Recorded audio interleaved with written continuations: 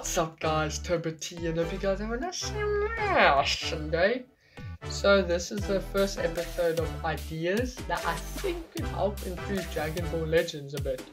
So first idea for this series is characters that are like Shallot basically.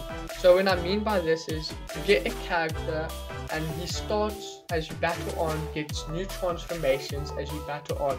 Not like one character that has just one transformation. A character that can be developed into more than one transformation. So say I have a Goku. First of all, these characters you'll be able to obtain them from an event for free. So you know, gives free-to-play players a way of grinding a character that eventually can become good. But basically, how these will work is you get Goku.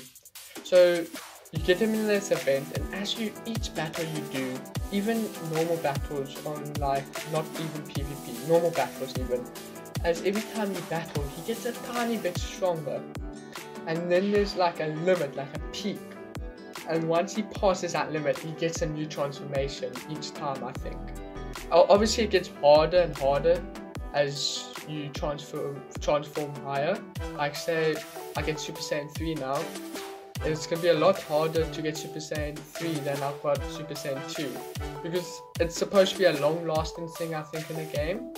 And yeah, I think it'll be a cool idea. You can get Goku, Vegeta, Trunks, Gohan, get characters like that. I think it could actually be a fun mechanic in the game, fun idea. And guys, please let me know if you guys agree with this idea, or just say if it's rubbish or not. But I think it'll be a fun idea.